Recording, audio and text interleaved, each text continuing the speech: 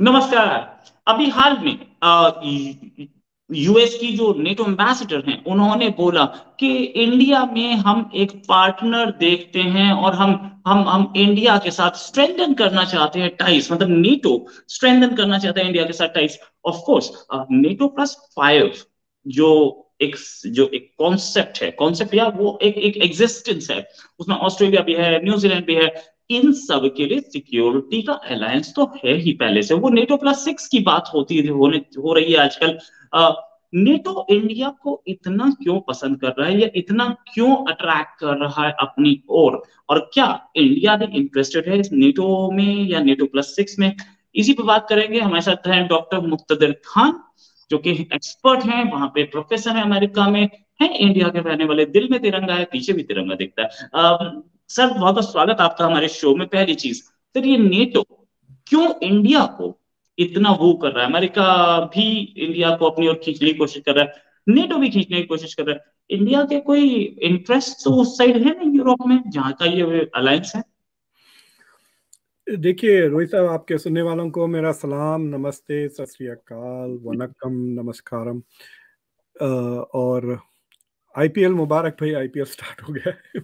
एक इंडिया की एक राइट सर। नई फेस्टिवल बन गई है वो। तो मजा आया धोनी का छक्का देख के बहुत सालों के बाद। That was very nice. देखिए, दो तीन चीजें हैं।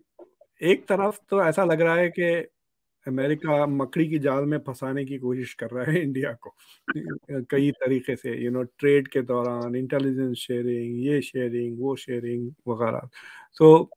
तो अगर आप कई मतलब क्वाड को ले लें, और फिर 2x2 की जो मीटिंग्स होती हैं वो हर साल, तो एवरी अदर मंथ कुछ ना कुछ यूएस इंडिया चीज़ें हो रही हैं। So it looks very clearly कि the US is determined to bring India in its fold. वो अपने sphere of influence में लाना चाहता है। दूसरी चीज ये है, मैं नेटो के बारे में बताऊंगा, लेकिन एक एक यूएस की एक चीज मैंने नोटिस की है। जैसा आपने यूएस के कॉमिक्स देखे होंगे ना, जिसमें सुपर हीरो के साथ एक उसके साइड किक होता है हमेशा।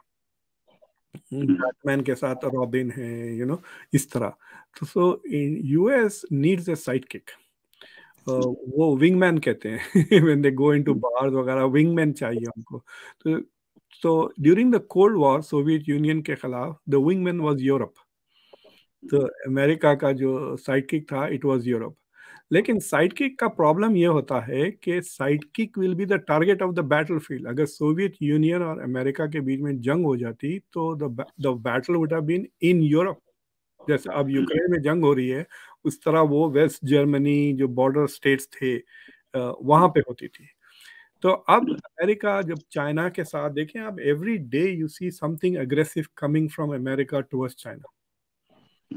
राइट। कुछ ना कुछ कर रहे हैं। अब जो चाइना का नया डिफेंस मिनिस्टर है, अपेरेंटली इंडिया यूएस ने उसके खिलाफ ऑलरेडी सैंक्शंस लगा रखे हैं। तो every day they are escalating this. तो अगर ये कोल्ड वॉर में बदल जाती है यार, तो they need a side kick to fight. वो राइट। इंडिया है। देखिए आप, बिल्कुल सेम साइज यूरोप के साइज का है इंडिया। तो लड़ाई होगी तो इंडिया में होगी। And that is something that Indians should fully understand कि अगर इंडिया का बॉर्डर है ना, चाइना अमेरिका के साथ बॉर्डर नहीं शेयर करता। So if there is a military conflict, there are only to major hotspots, Taiwan और लाइन ऑफ एक्चुअल कंट्रोल। उसके बाद वो जापान का जो चक्कर आता है। Those are the three places where you will C an immediate escalation. South China Sea में already last week the US Navy was pushing against the Chinese Navy. मतलब US was provoking China last week. So India has to think this thing very carefully. कि India will be the battlefield and the frontline state against China. Ukraine ना बन जाए। India जैसा Russia के खिलाफ Ukraine का इस्तेमाल किया जा रहा है ना, तो उस तरह India has to be careful. दूसरी चीज ये है कि नेटो हो गया है खोखला। It is a shell. और दो चीजें हो रही हैं पिछले 10-15 साल से, which is kind of contrary, opposite है। एक नेटो बन रहा है खोखला, और दूसरा NATO is going global. NATO was created to protect Europe from the Soviet Union. बस ये का गोल था। तो अब आपको याद है NATO was operating in Afghanistan. NATO, right. हाँ, इंडोनेशिया के सुनामी के वक्त नेटो गया वहां था। NATO is now operating in Africa. तो ऐसे 6 7 8 जगह हैं जहाँ नेटो के मिलिट्री ऑपरेशंस हैं, which I think are technically may also be illegal based on the NATO charter. NATO is about Europe, not about it. So NATO is now becoming West की global role में घुसा हुआ है। तो आप देख रहे हैं साउथ एशिया में both Pakistan and Afghanistan are already designated as NATO partners. तो ये जो आप कह रहे थे NATO+6 और नेटो की जो पार्टनरशिप्स के through they are trying to global के उनको ऑपरेशंस करने की इजाज़त मिले, इंटरऑपरेबिलिटी की वो ट्रेनिंग देते हैं। So the partnerships can be negotiated. I mean like India can say, okay, we are interested in a partnership with NATO, but we are only interested in intelligence sharing, या we are only interested in हमारे intelligence officers को आप अपने officers के साथ training में बुलाए करें, you know that kind. India can pick and choose what kind of training, and I think that is where India is going to get tempted.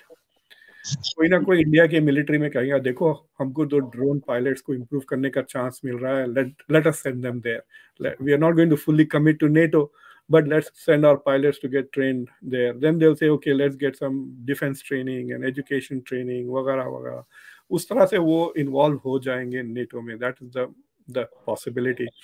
But जहाँ आपने, I don't know whether you followed, 1 महीना 1.5 महीना पहले काफी धूम किया था Zelensky ने कि टैंकें चाहिए, यू नो, बैटल टैंक्स चाहिए ऑन द ग्राउंड के लिए। तो फिर काफ़ी डिस्कशन के बाद America said we will give you Abram tanks, जो अभी मैन्युफैक्चर भी नहीं हुए, वो मैन्युफैक्चर होंगे। European countries are very worried कि उनके पास जो आर्मामेंट्स का जो स्टोरेज है वो पूरा डिप्लीट होते जा रहा है, उनके पास हथियार ही नहीं रहे। सो एनीवे, इंग्लैंड और जर्मनी और एक शायद France committed to giving tanks to Ukraine. और उसके बाद जो डिफेंस सेक्रेटरी है इंग्लैंड का, उसने कह दिया कि ये सारे टैंक्स बेकार हैं, चलते भी नहीं है वो। They don't even move, they are not battle ready. तो एकदम सवाल उठता है कि नेटो के जो मेजर पावर्स है, Germany, Britain and France, how battle ready are there defences. तो आपको पता है, मैं एक वेरी फेमस जनरल, उनका नाम लेना नहीं चाह रहा, he was running, he even rain for president. वो एक जमाने में नेटो कमांडर हुआ करते थे। तो ही सेड के मैं तो अपाची हेलीकॉप्टर्स के करीब द फ्रेंच को तो आने भी नहीं देता था, टारपोलिन डाल के रखते थे। We didn't even want them to steal our technology, हालांकि इतना नेटो पार्टनर्स हैं। सो नेटो हैज अ डिस्ट्रस्ट, मतलब the US has a distrust of some of their allies. जो पहली गल्फ वॉर हुई थी उसमें से फ्रेंच ने ज्यादा अमेरिकन को मारा बनिस्बत इराकी। फ्रेंडली फायर में उसको हम लोग यहाँ मजाक से फ्रेंचली फायर कहते हैं, कि फ्रेंच ने ज्यादा सोल्जर्स को मारे अमेरिकन। और नेटो के जो पार्टनर्स आए थे अफगानिस्तान, भाई सम of their western defence unit के, वो कहते हैं आप, यूनियंस हैं। हम 6 बजे के बाद नहीं लड़ते, हम 6 बजे के बाद हथियार नहीं, आई किड यू नॉट। तो इस तरह के हॉलो हो गया है as a fighting force. I don't think European NATO वगैरह हैज द कैपेसिटी। तो America knows it better than anybody else के भाई, ये ये नाम के तब ये सिलसिले। किसने बोला था? ये जी, किसने बोला था 6 बजे के बाद नहीं लड़ते? डच। वाह, this one was a good one. तो वो कैरी करे 6 बजे के बाद हम हथियार नहीं कैरी करते। तो यूएस जनरल, और 8 घंटे से ज्यादा नहीं करते ड्यूटी। तो वो परेशान हो गए, अमेरिकन ड्यूटी से 12 12 14 14 घंटे काम कर रहे थे यूएस सोल्जर्स। तो उसने कहा कि ठीक है, इनको आलू काटने पे डालें, किचन में डालें, रिगार्डलेस ऑफ रैंक। तो बट द थिंग इज के if the US is going to get serious about China and Russia, it needs a fighting force, and it sees India as a much stronger fighting force as a potential partner. मुझे लगता है इसलिए भी वो India को लुभा रहे हैं कि ये तो यूरोप तो हो गया है बेकार, we need some far more serious partners, and they are really, मतलब यहाँ पे लफ्ज कभी कभी मैं कभी यूज कर लेता हूँ तो बहुत नर्वस हो जाते हैं American policy makers. But they feel कि जब से इंडिया के जो न्यूक्लियर सैंक्शंस इंडिया पे निकाले गए 2007 में, 2008 में, जब से the US is grooming India B it's partner. Ji right right. अच्छा सर, एक बात और कि ये तो बड़ी अच्छी चीज थी कि हम 6 बजे के बाद नहीं लड़ते, हम 8 घंटे से ज्यादा ध्यान नहीं कैरी करते। This was wonderful thing. अच्छा, क्या नेटो बैटल रेडी है भी? जिस तरीके की सिचुएशन आप बता रहे हैं, और ये ऐसा नहीं है कि ये आप बता रहे हैं, अखबारों में छप रहा है यार, ये तो रियलिटी है कि उनके पास दो सबमरीन, चाइनीज सबमरीन पहुंच गए यूके के पड़ोस में। UK did not have enough of things या enough of defence to control them, उसको नेटो को बोलना पड़ा कि इनको भगाओ। ये अखबार में छपा हुआ है। कहीं ऐसा तो नहीं कि NATO is a bubble which is about to burst? हाँ, मतलब one of the best ways to do is कि आप अफगानिस्तान के हाइट ऑफ द ऑपरेशंस अगर आप जाके देखें तो दो किस्म के ऑपरेशंस हो रहे थे। एक कि जो इलाके अंडर कंट्रोल आ गए थे वेस्ट के, उसको होल्ड करें, और दूसरे इलाके जहां एक्चुअल फाइटिंग हो रही थी। तो सारी फाइटिंग अमेरिकन ने की है, और सारे होल्ड वाले NATO operation. So if you look at where NATO was operating in Afghanistan and where the US was out, NATO was never a front line. वो आगे नहीं लड़ रहे थे. Without America, they will not fight. तो I am not very sure. आप कभी कभी देखते हैं फ्रांस ने माली में एक ऑपरेशन किया था, बट दैट वाज मोस्ट, और Libya, it is mostly air air fighting ना, जमीन पे सोल्जर्स को भेजें। देखिए, one of the things that happens with democracy is आपकी फाइटिंग कैपेबिलिटी में एक वो आ जाती है कमजोरी। अगर बॉडी बैग्स आना शुरू हो जाए ना वापस, तो पब्लिक का मूड बदल जाता है। पहले तो आप बड़े ginkgo, let's go promote democracy, ठीक है, फिर तेरा बेटा मर गया, भाई मर गया, बाप मर गया, उसकी डेड बॉडीज वापस जब आने शुरू हो जाते हैं ना, तो मैं डेलावेयर में रहता हूँ। मोस्ट ऑफ द अफगानिस्तान से जो बॉडीज आती थी यहाँ डोवर के एयरबेस मेरे घर से कुछ 70 मील दूर पर है, वहाँ पे आती थी। तो एंड यू नो यूएस में the president usually calls to tell कि आपका बच्चा मर गया बोल के। हाँ, प्रेसिडेंट खुद कॉल करते हैं हमारे। सो to make that call is very frightening for a president. और अगर आपको बार बार कॉल्स करने पड़े इस तरह से कि आपके you know your kids have died, your parents, सो एकदम पब्लिक ओपिनियन स्विंग जंग के खिलाफ हो जा सकती है ना। सो उस तरह से भी the waste is not in that position to से कि जैसा कि रशिया, पुतिन डजंट केयर कि पब्लिक ओपिनियन किधर जा रहा है, he is focused on the military strategy, he will remain focused. तो उस तरह से भी there is, I mean, it's also strength, because अगर आपकी पब्लिक आपके साथ है जंग में, तो then you can do a lot, right. जैसा वर्ल्ड वॉर 2 में the entire American population, America की सोशल स्ट्रक्चर बदल गया था वर्ल्ड वॉर 2 में। दो बड़े चेंजेस आए, क्योंकि मर्द जंग पे चले गए थे, they had to bring the women out of the house and into the market. So she went and took jobs which men were doing because there were no men. Men were out fighting. तो एक तो है कि gender relations change हो गया, women's role in the economy, और African American को integrate कर लिए वो। तो you are in the battle field, आप वाइट सोल्जर है, आपका कैप्टन या मेजर अफ्रीकन अमेरिकन है, तो वहां पे भी रेशियल इंटीग्रेशन हो गया। तो अमेरिका का सोशल काफी चेंज आया उस जंग के वजह से, because the whole public was on one page. So that can also happen in a democracy. But agar the war is not directly in your interest, then the public support बहुत जल्दी से change हो जाता, especially if the body bags start coming. So the लेकिन militarily I am convinced कि Europe is it's not the same Europe that was in 1940s. और अगर अभी तो देखें आप, किस यूरोपियन कंट्री को देखा आपने किसी मेजर बैटल में पिछले 50 साल में ऑन इट्स ओन? नहीं, दे आर नॉट देयर। एक तो एक नेटो का फायदा उठाते हैं, but NATO is a defensive thing. तो अगर फ्रांस जंग करती है से अल्जीरिया पर या ट्यूनीशिया पर, NATO is not going to go there with them. ये और बात है कि फ्रांस पे हमला होता है तो then NATO will go to their add in defence. So so you haven't seen these forces. और ये जो, जब ट्रम्प प्रेसिडेंट थे, one of the things he was very irritated was कि we are spending more money on Europe's security. Europe अपना जो NATO का जो बजट था ना, वो फुल, वो जो प्रॉमिस था कि 2% of your budget will be spent on defense, none of the European countries were meeting that standard hmm, of 2% of the defense budget. और अब कह रहे हैं कि ये रशिया से डर के यूक्रेन में जो जंग हो रही है, they are suddenly awaken to that reality, और जर्मनी और नॉर्वे और थोड़े आई थिंक फ्रांस वगैरह have now increase their defence budgets, but I don't think they have all reach the 2% जो नेटो रिक्वायर करता है। राइट। सर एक चीज कि दे आर ट्राइंग टू वो इंडिया, और इंडिया को अपनी ओर अट्रैक्ट करना या इंडिया को ऐसे ऑफर्स देना। हालांकि अभी उसी एम्बेसडर ने ये भी बोला कि we do not we do not plan to expand NATO into India, लेकिन अपनी ओर वो करना, that means are they trying to bring in India into the fold, या इंडिया की पावर इतनी इंक्रीज हो गई जिसको अपने साथ रखने से वो ये समझेंगे they will feel more secure, या एक चाइना को घेरने का तरीका है। एंड क्या अमेरिका इस नेटो के इस कदम से खुश होगा? क्योंकि अमेरिका तो पहले से ही हमारे साथ क्वाड में और आईटी यूट्यूब में बैठा है। देखिए, जो statement I, that is from Julian Smith, who is US ambassador to NATO. So Okay.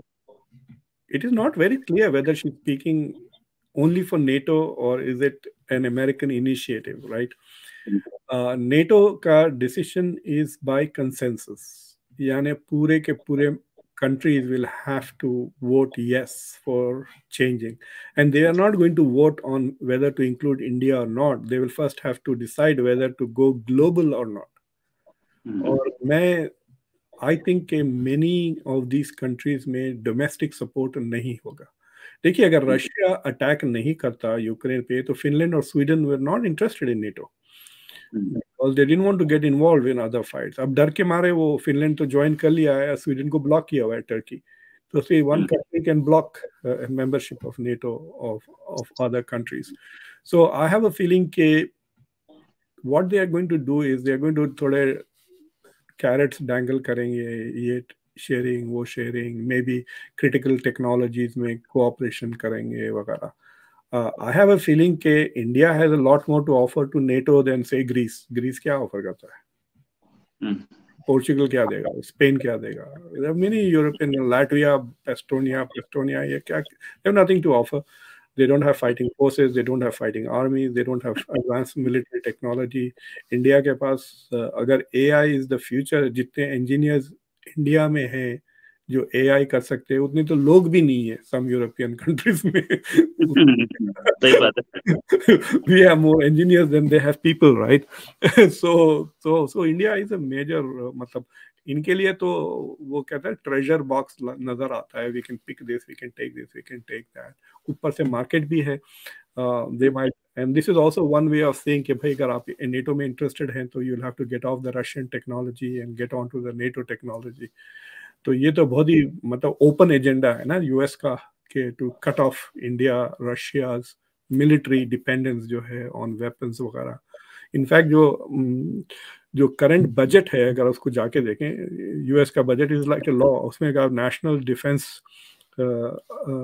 Military law कुछ का एनडीए में, उसमें देखें they have allocated money to do research on what will it take to Wien India of dependence on Russian military technology and cooperation. So there actually there will be grants. I think India में और यहाँ पे जो military study करते हैं Rand corporation वगैरह, they will be studying how to, like they will actually मतलब it is very interesting because once they do that, उनको इंडिया की अच्छा खासा आइडिया आ जाएगा कि इंडिया है कहाँ technologically, militarily speaking. And so that is another angle अगर आप नेटो में पार्टिसिपेट करेंगे। देखिए, आपकी मेरी अगर दोस्ती हो गई तो आप जब मेरे घर आए तो आपको ना सिर्फ ये पता चल जाता, आप मेरी लाइब्रेरी में फिर के देख सकते हैं मैं क्या पढ़ रहा हूँ, मेरे घर में क्या चीजें हैं। You it is also becomes an exercise in intelligence gathering ना। So the more India participates with these things, India के जितने भी नेशनल सिक्योरिटी रिलेटेड सीक्रेट्स वगैरह हैं वो भी पोलें खुलते रहेंगी अमेरिका के लिए. It's not the other way around. ये याद रखें आप. अमेरिका है. हम्म, अमेरिका हैज दिस पॉलिसी. आपके पास आपको जो जो मालूम है आप सब मुझे बता दें. मैं आपको हम्म, वो चीज बताऊंगा जो मैं समझता हूँ आपको जरूरत है. Right, right, right.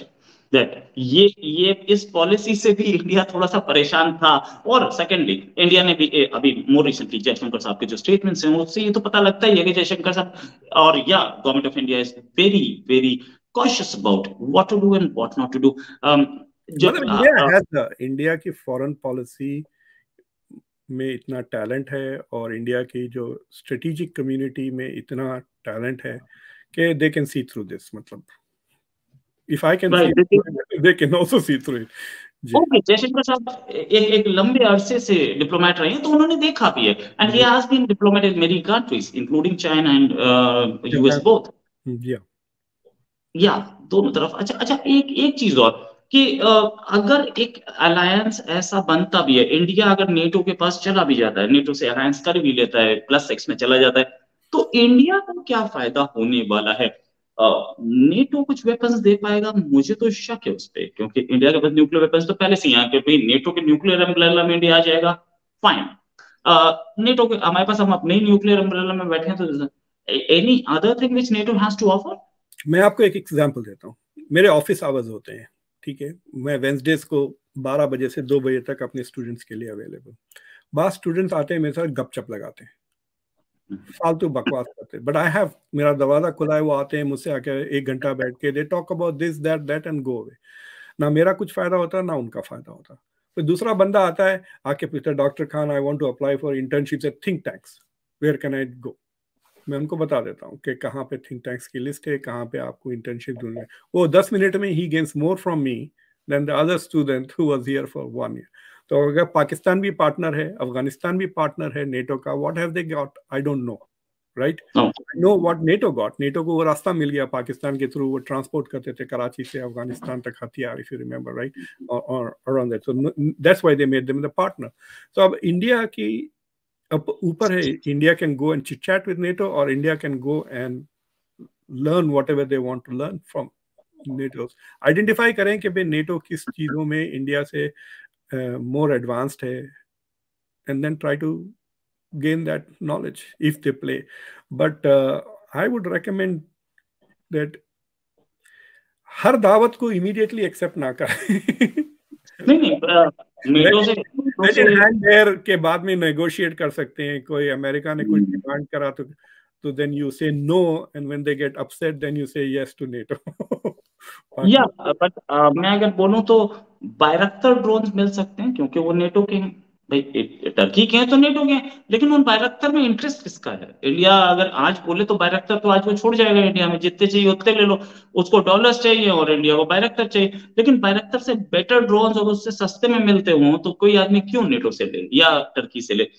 एक चीज एक चीज कि मेजर नॉन नेटो वाला पाकिस्तान था, तो अपने F-16 की सर्विसिंग के लिए कितने दिन से रो रहा था, तब तो जाके सर्विसिंग हुई. तो उस मेजर नॉन नेटो वाले का स्टेटस का फायदा क्या? let's talk about the drones for example. Drones ऐसी कोई complicated चीज नहीं है. ठीक है. there are slight advantages हैं. सो अगर आप नेटो की कोई ड्रोन रिलेटेड एक्सरसाइजेस हो रही हैं और आपने आपने स्मार्टली अपने इंजीनियर्स को भेज दिया, एमईएस से, मिलिट्री इंजीनियरिंग सर्विसेज से बंदों को भेज दिया वहां पर, then they will come back with enough knowledge to probably replicate that drone rather than having to buy it. अच्छा, ठीक है वो. So, but the thing is that there are lots of also छोटी छोटी चीज़ें होती हैं, ऑपरेशनल चीज़ें होती हैं. और जैसा कि पार्किंग प्लेसेस, भाई पहले इंडिया में पार्किंग प्लेसेस कैसे होते थे, अब देखिए आप कॉपी अमेरिका के स्टाइल के पार्किंग लॉट्स बन गए, अमेरिका के स्टाइल के मॉल्स बन गए हैं. Right. So these are things that Americans have learn through iterations. ये ट्राई किया, फेल हो गया, फिर ऐसा किया, उसको मॉडिफाई किया, and then you have a working model. तो आप when you go there and you participate with NATO, you don't have to go through this trial and error. You get to immediately jump from zero to something that is working, right? So that is the advantage of interaction. So technology is not just defense technology, but it is also defense management technology. Right, defence management technology. एक final question आपसे पूछना चाहूंगा कि क्या हमें submarine technology, यानी कि हम लोग फ्रांस से जो सबमरीन्स ले रहे हैं, वो नेटो के अम्ब्रेला में घुसने से ज्यादा फायदा होगा, या इंडिविजुअली भी हमें मिल सकते हैं? हम तो ले ही रहे हैं ना, स्कॉर्पियन यानी कलवरी क्लास हमारे पास आ ही रही है, और अगर न्यूक्लियर की बात करें तो न्यूक्लियर भी हमें वो तो रशिया से टेक्नोलॉजी मिल रही है, तो हमने नेटो का तो कुछ नहीं, लेकिन हाँ सबमरीन टेक्नोलॉजी में फ्रांस दे सकता है। आई थिंक, देखिए फ्रांस की जो सबमरीन टेक्नोलॉजी है उसको ऑलरेडी ऑस्ट्रेलिया ने रिजेक्ट कर दिया ना। न्यूक्लियर, या when they went for the AUKUS deal, right? What India should do is try to get an AUKUS deal. क्या आपने ऑस्ट्रेलिया को जो डील दी है ना, ऑस्ट्रेलिया को जो डील दी है, it has two parts. One, के जो एडवांस न्यूक्लियर सबमरीन हैं वो देंगे ऑस्ट्रेलिया को, number one. Number two, then England, Australia, and the US will combine together to develop the second generation of submarines. So वहाँ पे technology sharing बहुत होने वाली है तीनों मुल्कों के बीच में.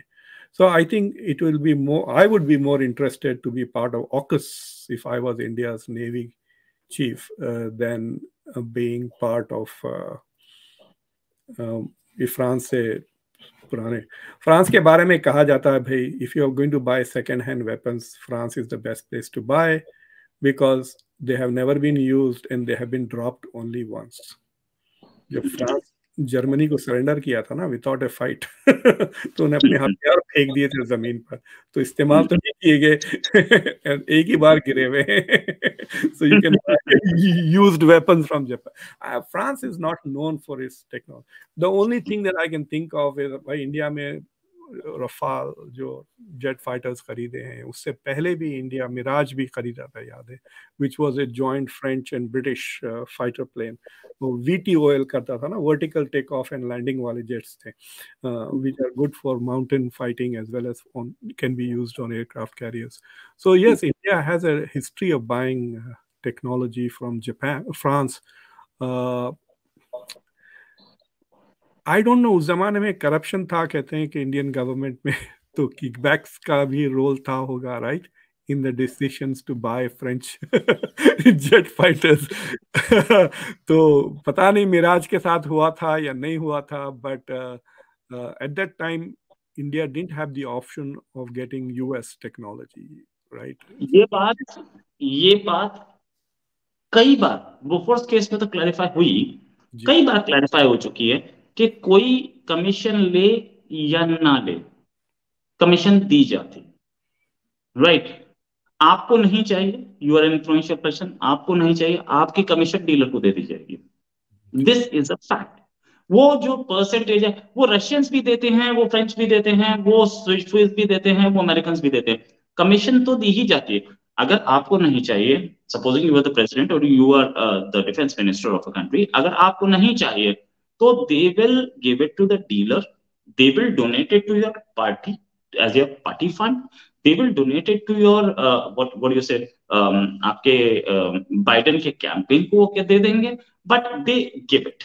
ये सच है, और ये आज तक ऐसी कोई डील नहीं हुई जिसमें दिया नहीं गया हो। ये डिफेंस कंपनीज बोलती है कि वी गिव इट, अगर कोई नहीं ले रहा है हम उसकी पार्टी को दे देते हैं, उसके कंट्री के presidents relief fund, prime minister relief fund को दे देंगे, लेकिन देंगे जरूर। लेकिन ये होता है, ये महाराज में भी हुआ होगा, नो डाउट अबाउट इट। लेकिन गिव एक्स्ट्रा भाई, अगर 20% आप स्पेंड कर रहे हैं ऑन किकबैक्स, तो आप 5 के बजाय हम 5 का ऑर्डर करते हैं, 6 दे दें हमको फाइटर प्लेन्स।